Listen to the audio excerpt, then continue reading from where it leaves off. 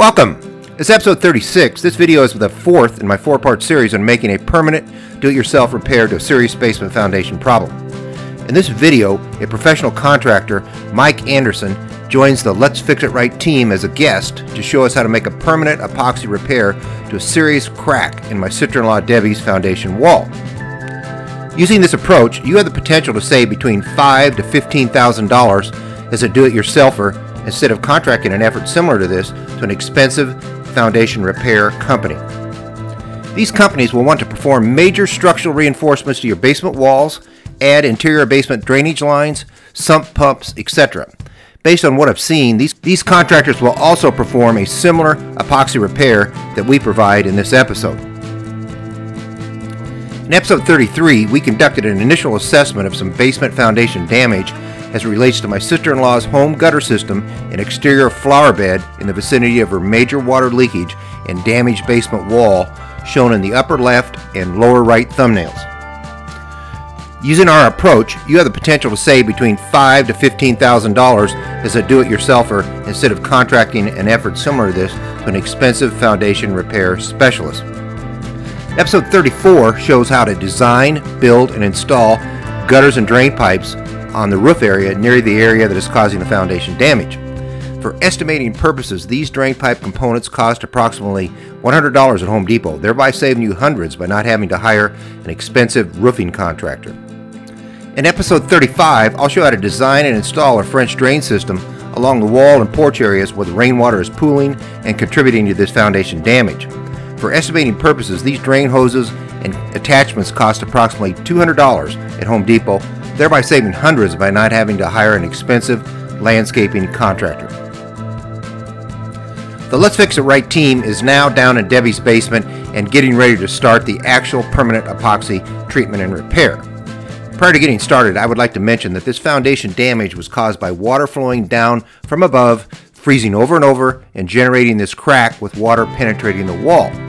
As you can see, the majority of it is coming down to here in this 3 to 4 foot area. We also suspect that the previous owner attempted to patch the foundation crack near the bottom and covered this area with drywall so the house would pass inspection just prior to Debbie buying the home.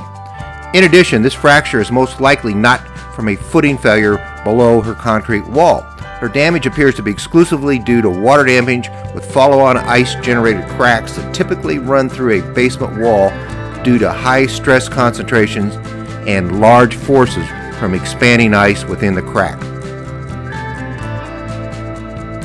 Mike Anderson, our professional contractor and Let's Fix It Right team member, has just started the actual permanent epoxy repair. Mike has a lot of experience repairing foundation cracks like this one in our local area, and he has a good start on this effort. In addition, Mike is the president and owner of Tomorrow's Tools at tomorrowstools.com and the patent holder of the Mudmore mix ball that he's using throughout this episode.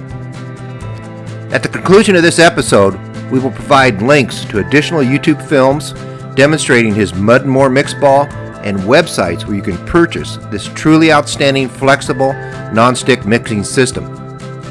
At this time, I would like to ask Mike a couple of questions about our epoxy repair. Question number 1, can you please explain to us what you're doing? And question number 2, how successful has your repair approach been? Okay, well, question number 1, what we're doing is we're going to repair this foundation crack, a vertical crack here. Was letting some water in. We let it dry out. It hasn't rained in about a week or so now, so everything's dried out.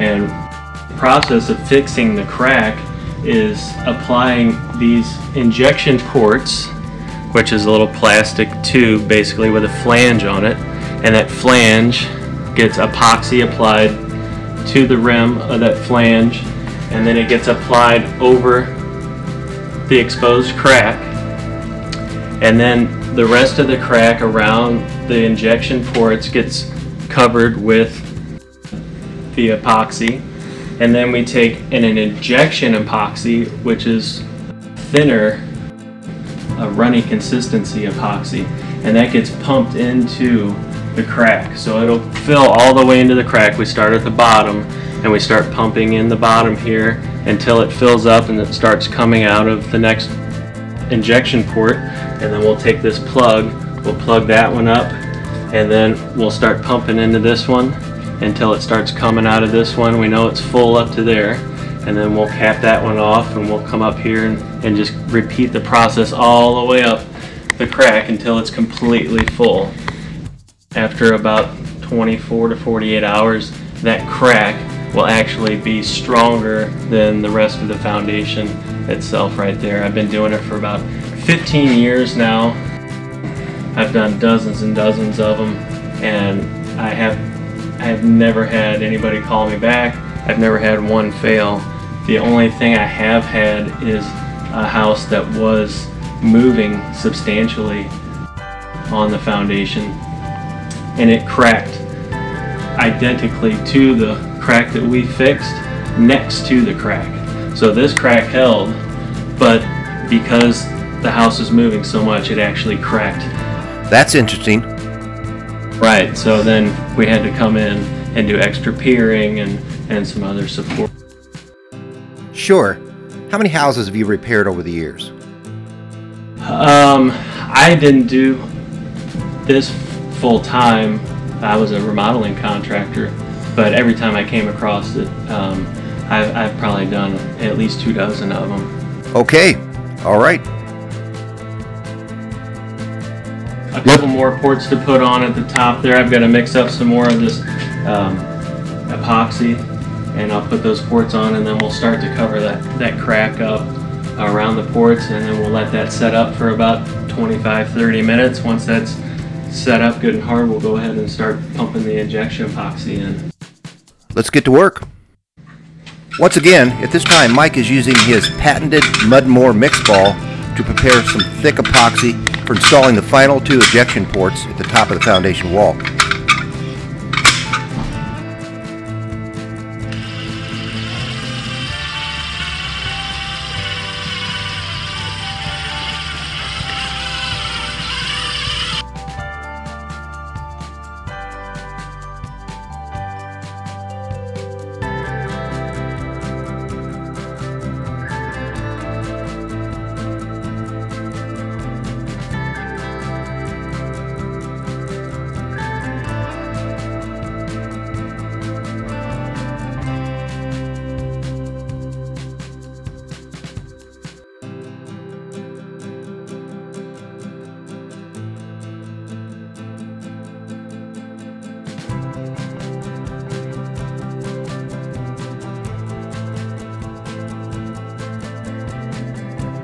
He is now using this thick epoxy to apply a coat over all of the ejection port flanges and the outside of the entire crack, starting at the bottom and moving to the top.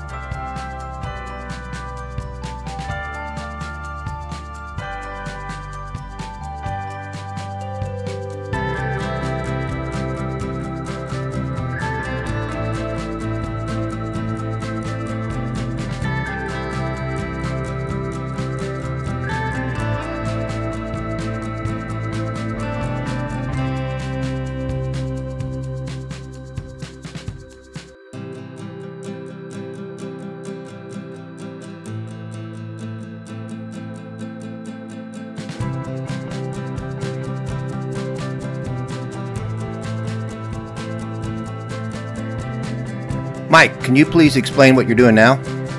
Yeah, so we've got our injection epoxy. We've got all of the ports on, and we've given it time for the epoxy around the ports to set up.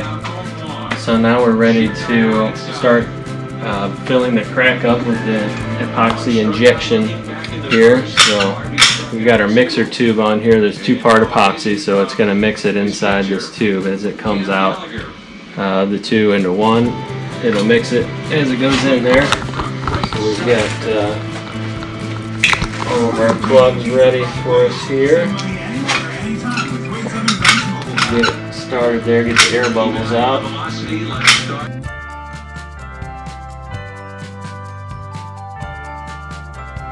It's kind of a slow process. The consistency of the epoxy is kind of close to vegetable oil, so it's kind of slow moving.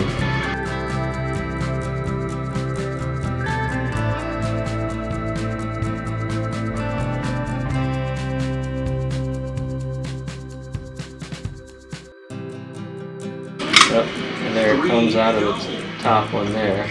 Okay. So we're going to release the pressure off of the gun and pull that out. Go ahead and plug that one up. Move on up to the next one.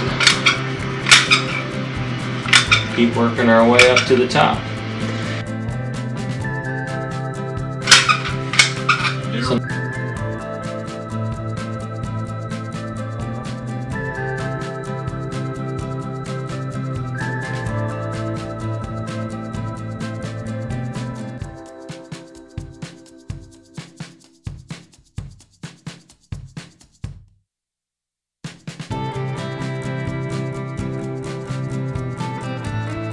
That's it. So Mike, I guess that completes the job. Completes it, yeah, we'll do it dry. Mike finishes by explaining that after the epoxy is dry, you can knock the injection ports off and cover them with thick epoxy, or if you're drywalling over them, you can leave the injection ports in place. Thanks for the great work, we really appreciate it. The French drain previously installed in episode 35 and the new gutters and downspouts installed in episode 34 will stop excess water from collecting outside Debbie's foundation walls. Now that Mike has securely injected epoxy into her large basement foundation wall crack, it's impossible for any water that may collect outside to leak into her basement. Debbie is free from this horrible damage. She can now have her drywall replaced and painted and new rugs installed.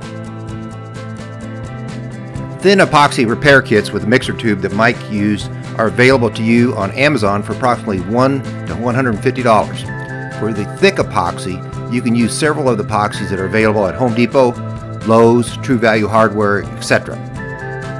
As I mentioned before, Mike Anderson is also the president and owner of Tomorrow's Tools, featured at tomorrowstools.com. This website features his patented Mudmore mix ball, which contains this information on the website. Mike's Mudmore mix ball is also featured in these YouTube videos at these locations. And it's available to you on these websites. This concludes this episode on how to make a permanent epoxy repair to a serious crack in a foundation wall. Don't forget to subscribe to my channel and select the YouTube bell so YouTube will notify you of all my new projects immediately after I publish them. At this time, I'm moving on to my next project. You're more than welcome to follow. In addition, if you have a great project that you want to post on my YouTube channel, email me some pictures and a brief description of it. If it qualifies for the Let's Fix It Right standards to help others, I'll interview you over the phone as a guest do-it-yourselfer, produce a high-quality video, and post it on my Let's Fix It Right channel. For the year following this posting, I'll share 50% of the potential YouTube benefits with you. If you have any subject matter requests or recommendations, please contact me. All of this said, I recommend that you subscribe to my channel, follow my projects, and save a bundle of money doing it.